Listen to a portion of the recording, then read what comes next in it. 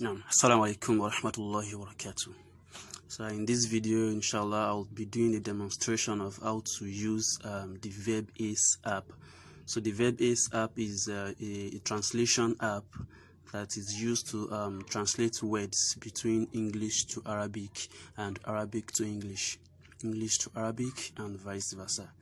So to download this app, you can simply, for Android users, you can simply go to your Play Store and type VerbAce, and you would see the icon and simply download. For iPhone users, I'm not so sure it's on Apple Store. I'm not so sure it's on Apple Store, but it's definitely there on the Play Store for Android users. Okay, so after downloading the app and you wish to translate your words from English to Arabic. So, well, basically in the Arabic language, we have 3 classes of words: ismun, fi'lun, and harf, simply nouns, verbs, and every other thing that is neither noun nor verb, which are referred to as particles. Okay, so to translate a word, so say for example, you want to so simply click on search a word, and it will bring your keyboard and type whatever you wish to translate. So if I want to know how book is written in Arabic, so I simply type book. So it gives me the Arabic representation of book, kitabun. So you can see it brings also other synonyms of things that we use to represent book in Arabic. So you can see it brings kitabun, sifrun, kurrasun, musannafun. So these are synonyms of books in the Arabic language. So you can also see it brings other partial matches, like other things that are related to books. So those ones, we're not going to knock ourselves out on those ones, but then so let us focus on the basics: book, kitabun, sifrun, kurosun. Another example, let's say qalam, let's say pen. So you can see rishatun, qalamun, qalamu habarin, and stuff like that. So let's say we want to know the meaning of house in Arabic. House. So we can see it brings manzilun, baytun, darun, rab'un, ma'wan. So these are synonyms of things, synonyms of house in Arabic language. So it's as simple as that. So these are nouns. Generally, these are nouns. So what if you want to learn verbs? Okay, verbs. Let's say verb to sit, right? Sit. So you can see it brings verb of sit, verb to sit, jalasa, qa'ada. We can see in the bracket we have fi'lun. So it means the fi'l means verb. So the fi'l of to sit is what? Jalasa, qa'ada. Do you understand? So jalasa, qa'ada. So let's say, okay, another stand. You can see, look at. So always focus on what you have in that square bracket.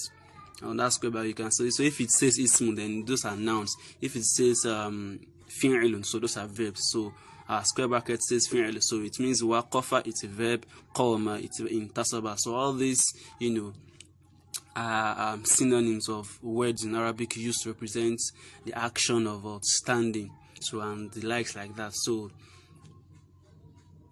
okay, so that's on verb. Then on particles, let's say on, particle on. So you can see the square bracket again, harf jar. The square bracket is on the right hand side.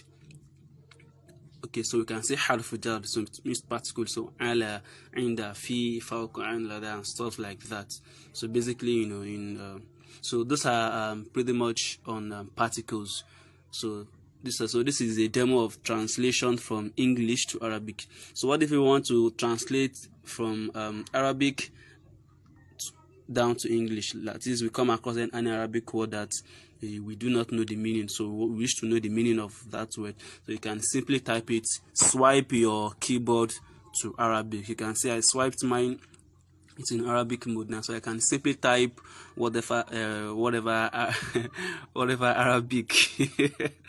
whatever Arabic I wish to know the meaning. So for example, okay, let's say a noun. Okay, simply pillow, for example, pillow. What am I saying? Okay, let's use the common Arabic words bayitun. For example, I come across this word, I don't know the meaning, so I can simply type it in bayitun. So it brings the meaning of bayitun. You can see home, house, residence. So focus on the square bracket, ismun. Ismun you can see. So it gives us the meaning of house, of bayitun rather. So if you want to know the meaning of serirun, we come across this word, we don't know the meaning, simply punch it and it brings the meaning for you. You can see serirun. Now you look at the serirun there. So you can see a bracket there. We have jim in purple color. So that jim means the jam'u of serirun. So it's the word jam'u of serirun, which is what usillatun. So let's go back to bayitun. Bayitun. You can see bayitun, the bracket in front of bayitun. When it says jam'u, when it says jim means jam'u, which means plural of bait. So bait. So it brings buyutun, then abiyatun. Buyutun, abiyatun. You understand? So it's giving us the jam'u as well as also the meaning of what baytun. Okay, so that's an example of noun.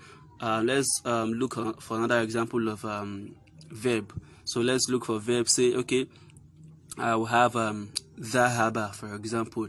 Dhahaba. We come across this verb, we don't know the meaning, so we simply punch it and it gives you. So we can see dhahaba. It means to go, to leave, to quit something. Now look at the Arabic word dhahaba.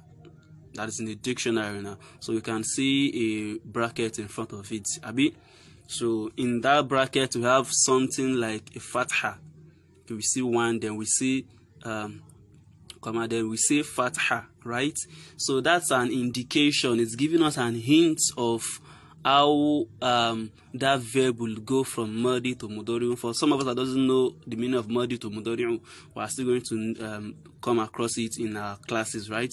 Madi is past tense, mudari'u is present tense.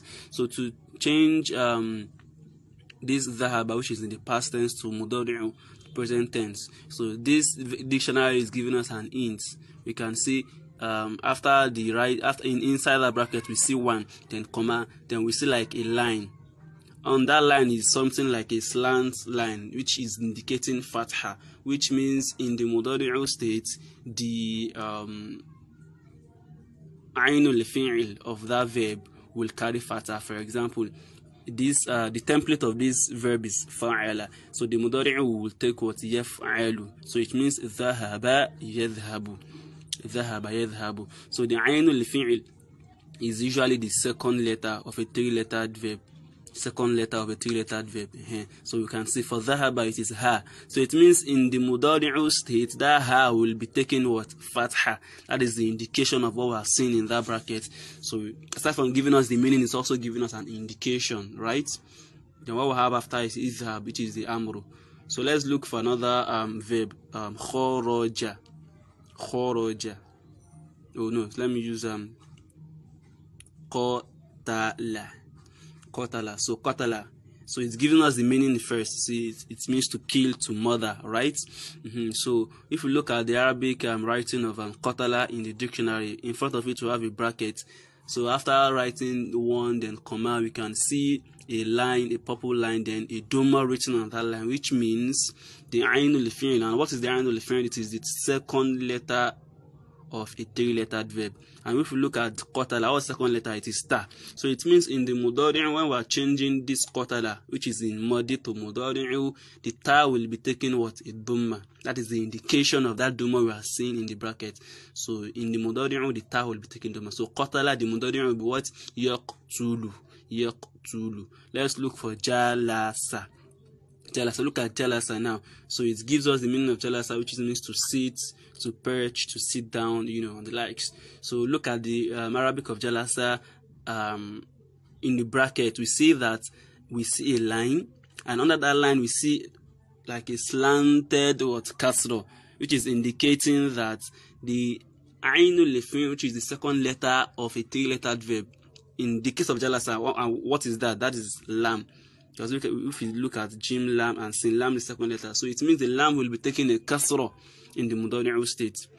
That is when we're taking it from Madi to Mudari'u. So we have Jalasa in the Madi, then in the Mudari'u it will become Yajlisu. So this dictionary is actually very handy, in that it gives us a hint of what the Mudari'u will look like. Many other obtainable dictionaries would not, do that. It will just give you the meaning and that's all.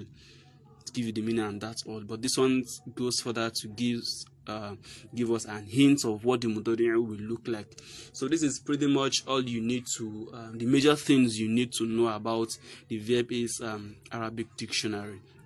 So it's easy for you to translate from English to Arabic, and it will even give you, synonyms and other matching and relating wordings to the particular vocabulary you have typed in. And also it's easy for you to translate from Arabic down to English. So you can translate noun, verbs, particles and the likes. And it also gives us an extra hint for verbs, in that it suggests what the word Mudari' will look like, by giving us either Fatha, Kasra or Dhamma. So I think this is where we are going to stop. If we have questions, we can simply ask the facilitators. Subhanakallahumma wa bihamdik, nashhadu an la ilaha illa anta, nastaghfiruka wa natubu ilayk.